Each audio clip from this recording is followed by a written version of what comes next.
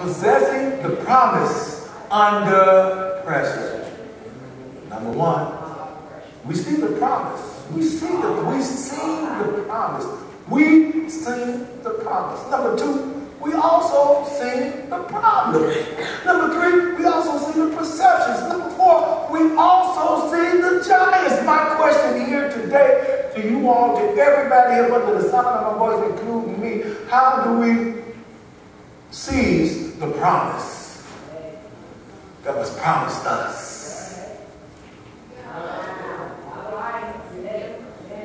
I want you to walk away with it today. How do we seize the promise that was promised us? It's another page to it. It's another time. As long as the breath is running warm in my veins, I'm going to seek ye first the kingdom of heaven. And everything else is going to fall in place.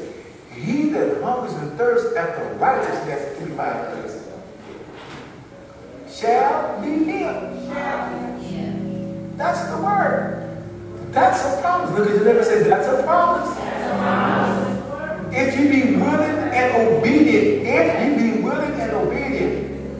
the Bible says, you shall eat the good, the clusters, the pomegranates, the milk and the honey, the fatted calves of the land. Hey! But you have to seek God first. And I'm getting ready to close. Good afternoon, Trinity.